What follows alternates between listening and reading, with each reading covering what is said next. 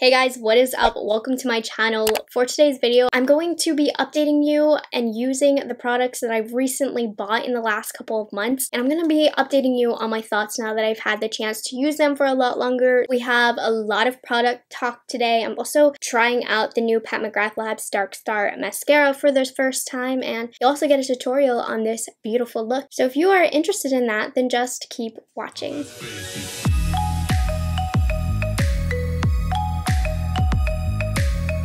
Hello dear friends of mine, it has been a hot minute since I've sat down and applied makeup with you guys. I figured we'd do this type of video with this style today and just put makeup on, chat about these new products, how I'm feeling about them, get a good look together.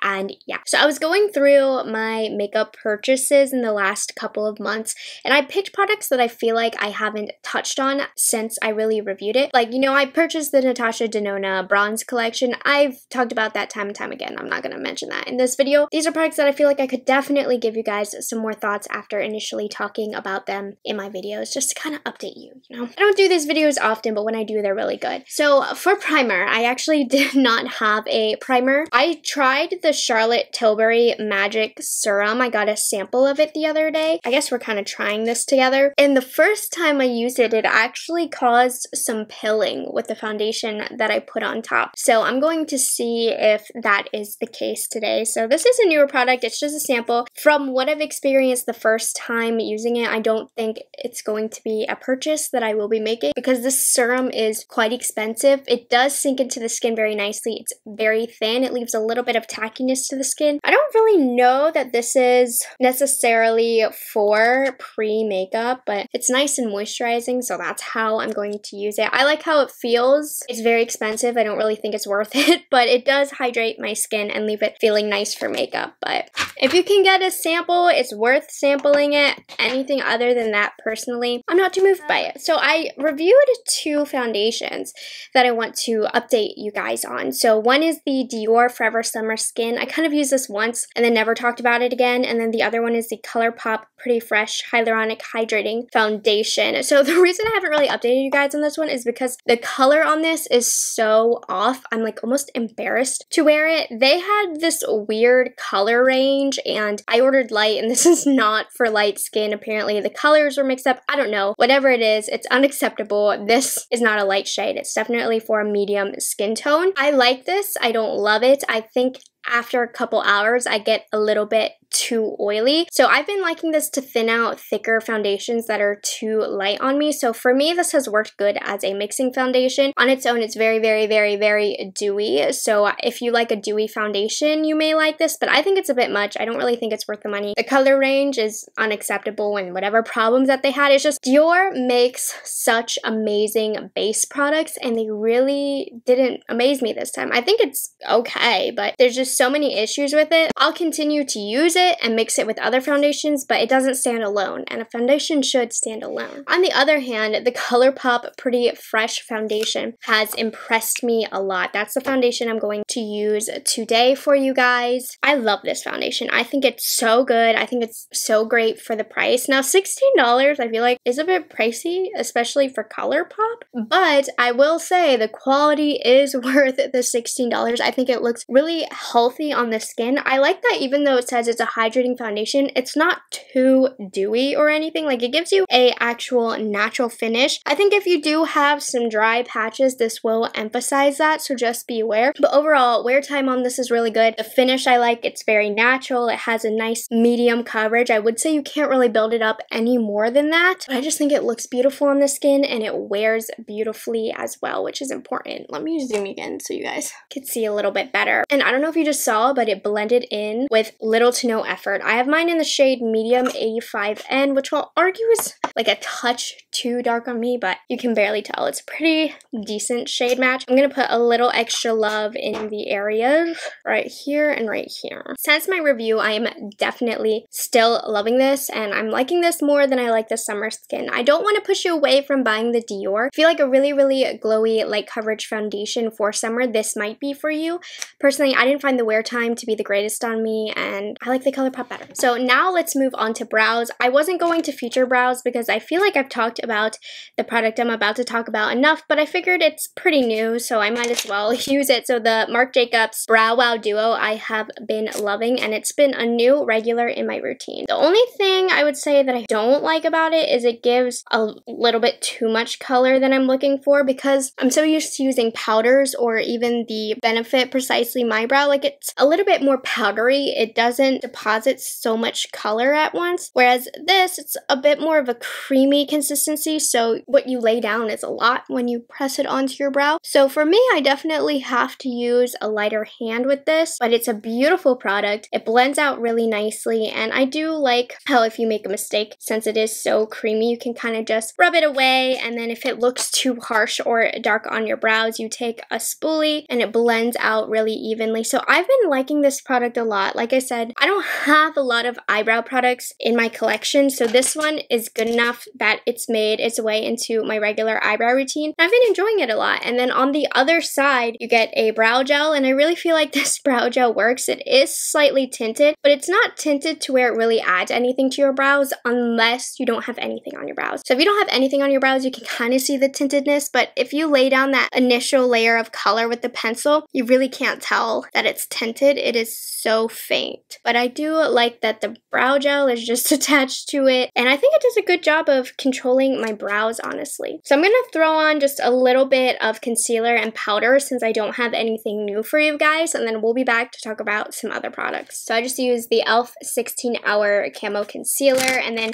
I brought out my ABH Translucent Setting Powder. I haven't used this in such a long time. I wanted to give it a little bit of attention. Let's move on to bronzer, and I feel like this might be the most helpful part of this video for you guys. I talked about it on my Instagram story, so if you aren't following me, make sure you are. I decided that I was going to give my Gucci bronzer to my mom. This is the shade number 2, and I did a whole review on it, and I definitely had to work to make it work for me. You could see even in the video, it was definitely too dark. It made me look a little bit dirty, but I liked the formula, so I was kind of justifying that. In no way should number 2 be this dark. It was significantly darker than all of the other bronzers in my collection, and I had to lightly press my brush in, tap it off a lot, and very lightly apply it to my face to get it to work for me. And I figured for $62 that just wasn't worth it. It became available on Selfridges. I decided to give number 2 to my mom, who is an NC40, and it does look beautiful on her, but even she also has to use a light hand with this color. So I picked up number 1, and then my mom also picked up number 3. So now I have 1, 2, and 3 to compare for you guys. And I thought number 1 was going to be too pink. I've only swatched it, so I'm going to try it today for you guys. Here's number 2.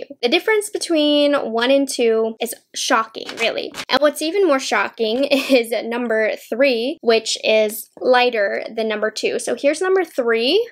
And here's number 2. So number 2 is deeper.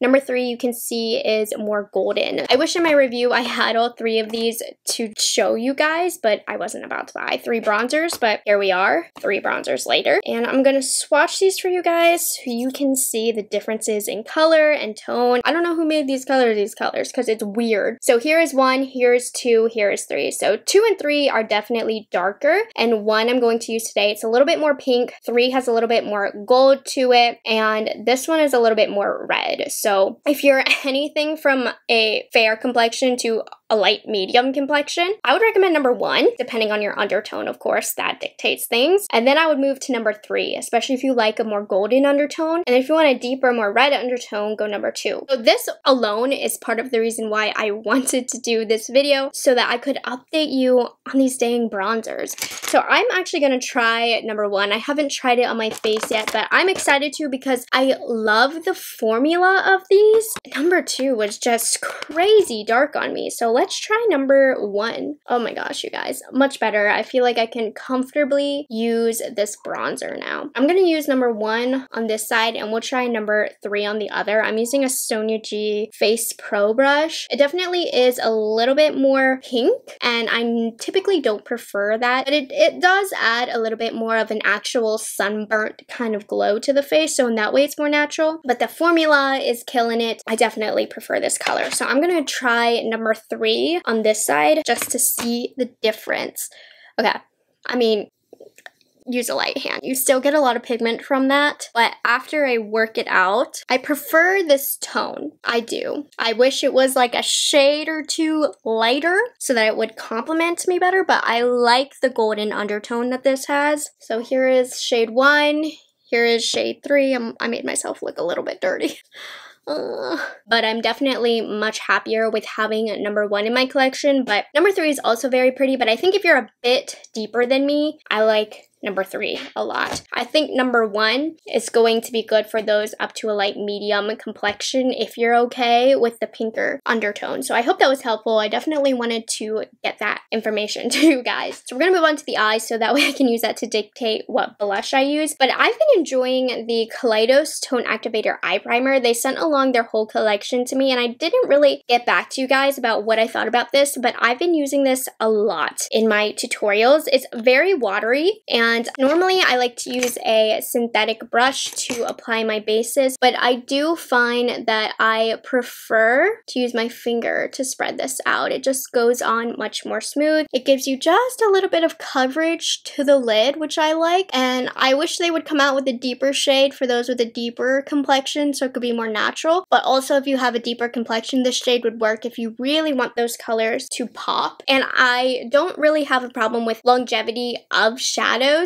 but I haven't noticed anything bad with this primer as far as longevity goes, but again, shadows stay pretty well on me, so that hasn't been an issue, but I really like it just because it mutes out my eyelid and I can also use it for cut creases because it's so thin. It's very easy to work with. So I've been enjoying this eye primer a lot. I just wanted to share that with you guys. So I'm gonna go off, decide what to do one eye so it's quicker for me to explain to you guys the second eye. So I'll be back. Surprise, we did a purple look like I always do, but I feel like I've done a pretty good job of updating you guys and talking about palettes that I've tried these past couple months. I feel like there hasn't been a ton of new palettes, but there are 2 that I kind of want to circle back with you guys. So this is the Melt Cosmetics She's in Parties palette, and then also the e.l.f. and J. Kissa To The Rescue palette. I mixed colors from both palettes. So starting off with the She's in Parties, we're going to go with She's in Parties, and this is a shimmer shade. I don't think I used it in my tutorial, which is why I wanted to use it today, and I like the shade because it has a little bit of a red turn to it,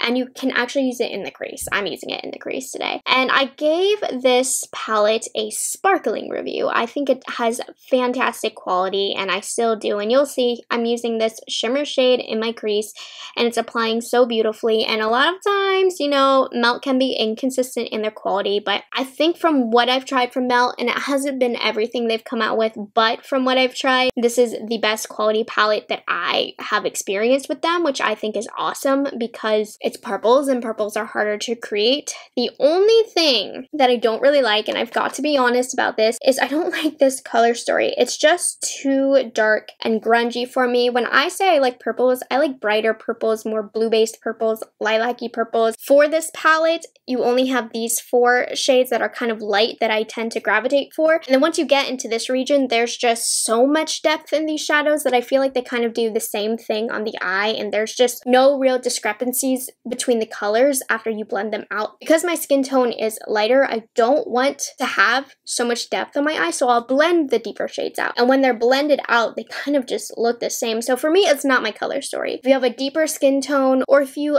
love the deep, dark, grungy, smoky eyes, this is the palette for you. The quality is there. But I don't love the color story. I don't feel comfortable reaching for this palette a lot. I have to do a lot of blending, and I'm really only going to play with these colors up here. With a Refer number 14 brush, we're going into Mean Streak. And again, this shade is so packed with pigment. It is so deep, but it also blends out really nice. You know, as a purple lover, I want to love this palette, and I do because the quality is great. But there's only so many looks that I can create that I personally feel comfortable with. So that's more so just a me problem. But if you are like me as far as your taste in color preference, I really feel like you might feel the same. But that's just, like I said, it's a me problem. The palette itself is a banging palette. The Elf to the Rescue palette. I dug in here because, as you can see, we have more like almost blue-based purples here. Just purples that I personally prefer and feel more comfortable with. So I'm going to start off with Sadie, just a matte shade, and I'm going to apply that all over my lid. So here's the thing with this palette. I gave it a pretty good review. I did share with you guys that I did struggle with some colors in this palette, and this palette's $20, and I think it's a nice palette for $20. I particularly love the colors that J. Kissa chose. I love the arrangement of colors, that like how she laid them out. I think it makes it very easy for the beginner. But just on Elf's part, I mean, these aren't the best quality shadows, but for $20, I can justify that because these are hard colors to create, to formula, to work with in general. And if you are trying to sell it at a $20 price point, it's hard to achieve. It is. I'm going to go in with confetti and I'm just going to apply that everywhere with my finger. So just know that when you get this palette, it's not going to be easy breezy, beautiful eye look like that. You are probably going to struggle with some colors. You're probably going to have some colors stick. The quality is not the greatest, but the price makes up for that in my opinion. And I think for $20, it's worth it. You can still get beautiful look. But that being said, I do have the skill set where I am able to make colors work that aren't as easy to work with. And if you don't have that type of skill set, you might not be able to get this palette to work for you. So you just need to judge based on your capabilities, what you're willing to put up with for shadows. Is it worth for you to pay more to get better quality, to not have to deal with what you need to do to get this to work? Or are you never going to use these colors and you just want these to add pops and you're looking for an affordable way to do it? This might be good for you. Or if you do think you have the skill set and you want to spend only $20 on a product like this, I would say go for it. I think it's a good palette, but just know what you're getting yourself into. The last thing I'm going to do as far as shadow is I'm taking Skeleton Kiss from the Melt palette, and I'm using that as an inner corner highlight and just down here. Do you see just how nicely the different tones of purple worked? I really like this look a lot. Not that it looks much different than all of the other looks that I create, but I like it. So those are two palettes that I wanted to update you guys on. Something else that I purchased from Charlotte Tilbury this past month is the Charlotte Tilbury The Feline Flick. So this isn't a new product, like very, very new, but it's new to me. I got the felt liner one. I can't talk and do this, so give me a second. I do like this. I don't know that I love a felt tip, but it is a nice black eyeliner. I get a lot of product that comes out. There is a little bit of a shine to it. It's not completely matte, and the wearability is really great. I mean, it's a liquid liner. I like it. I prefer, I think, my Pat McGrath to this one, but I've been enjoying it. It's nice. I'm not mad that I picked it up. I don't think I'd pay full price for this again, but if it was a sale or like a gift with purchase kind of item, I wouldn't regret having this. Before I go to lashes and stuff, let's finish up the face makeup. I gave a raving review about the Patrick Ta Double Take Cream and Powder Blush. I only got one shade and she's that girl. You guys, I love this. I think it's incredible. I still like to apply it the classic way, so even though he does suggest you do powder first and then the cream for a more natural look, I think it's a little bit softer for me and I feel like I have a little bit more control if I go in with the cream first. So I like this cream because it's very subtle. You can build it up though if you want a lot of color to show up, but if you just lightly pat your sponge in here, you can get a really nice natural wash, and you don't need to put powder on top if you don't want to. You can just use this as a cream blush. You can use it however you like. If I'm just feeling a cream look,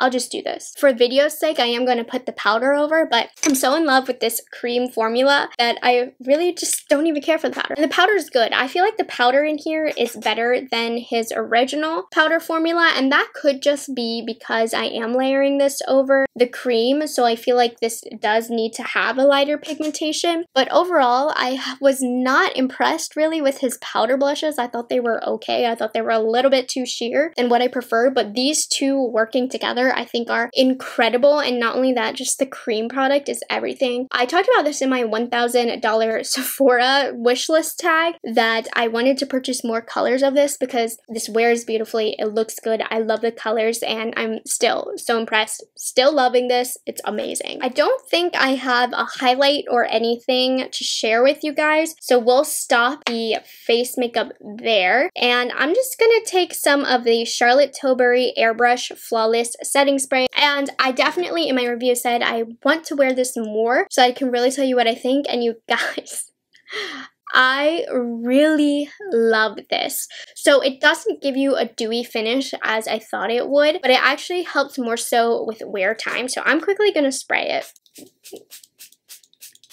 I love the scent, first of all, and then you can almost feel it tightening your face when you apply it. It's not uncomfortable, but you can feel it working, you know, it's helping that makeup stay in place longer. And I swear, you guys, whenever I wear this, my makeup lasts longer. I'm not even kidding. I never really believed in setting sprays like this, but this works, and it also presses the makeup together. I would say it's a not as heavy duty version of the Urban Decay All-Nighter setting spray. I don't know, I feel like the Urban Decay can be a little bit harsh sometimes. This one is not as harsh, and it does add a very, very natural glow to the face, but nothing crazy. But what I've noticed this does is it almost also like smooths and perfects my makeup as well. I feel like when I put this on, my makeup looks smoother, just like it said it would, and it also lasts better. I think this is an amazing product, you guys. It's so good. For mascara, I actually got the Pat McGrath Labs Dark Star Mascara today, so I'll try it on camera with you guys. I didn't want to get a review up right away on this for you guys because I'm very picky about mascaras, and I really hate mascaras on the first use. So I just feel like it wouldn't be fair, it wouldn't be accurate. I want to use this for at least a week or two before I give you guys an update, but I thought I would do a first impressions for this video anyways. The regular Pat McGrath mascara is my favorite, you guys. So that's why I was really excited about this one to see if it was better or not. I'll probably also do a comparison with the normal one in my review video. But for now, I'm just going to quietly apply this and I'll kind of tell you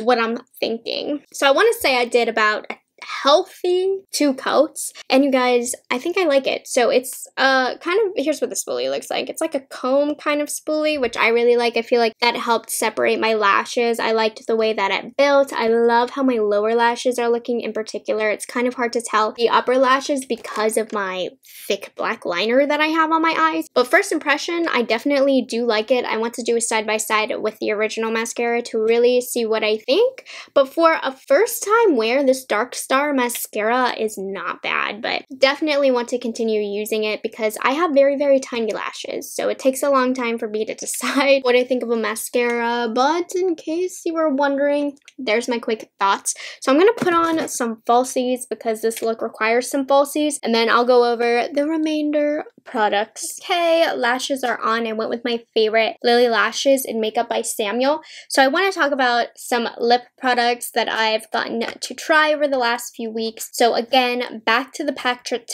So with his new collection, he came out with new colors of these. I chose Oh She's Single, which is a bit more of a muted brown. I really like his lip liners. They aren't my favorite formula in the world, but I like the shape of his lip liners. They're kind of slanted, so it's easy to apply thicker and thinner in some areas. You can kind of turn it to get the full application, or you can turn it again to just get a thinner line. And I think this color is very nice. It has a touch of warmth to it, and he has a good lip liner formula. It's not too creamy, not too waxy. So I've used this a couple times since. I mean, I knew I liked the formula to begin with, but I also have been enjoying the color. And then he also came out with the Oh She's Single lipstick. He had a few other colors. This is a color that I picked up. It's a bit more of a nude color. It matches with the lip liner a little bit more pinky neutral, but very pretty. A very nice lipstick formula. I had never tried a bullet formula from him. This is the first time he came out with it. And I think he picked a very good formula. This is matte, so if you don't like matte lipsticks, you won't like this, but it's a very smooth,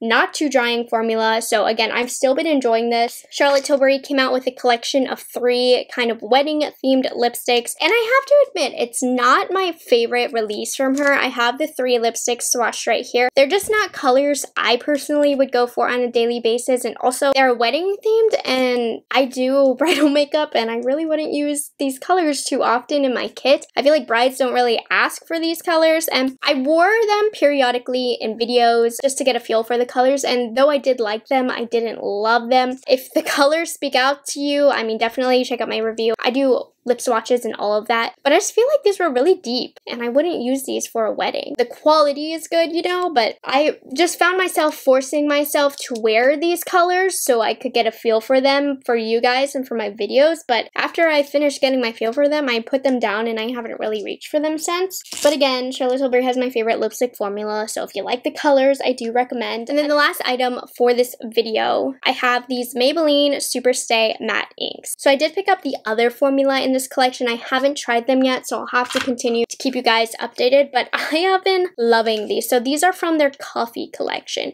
So these have a slight coffee scent. They smell a little bit more syrupy to me. I picked up 2 colors, and I've never tried this formula from Maybelline, and I have to say I'm very impressed. It's a very thin formula. It is drying because it is a matte formula, of course, but if you just do a really thin layer, it's quite comfortable. So the first one that I have here is Chai Genius, and then I have Caramel Collector. So I'm a big coffee drinker or a hot drink drinker. I love chai teas, matchas, lattes, anything under the sun. The scent on these are not too strong, so if you're sensitive to scents, you're not going to be overwhelmed. You definitely do smell them, and as a coffee lover, I want to smell them. Doesn't smell like coffee, but I'm gonna put on a little bit of Chai Genius.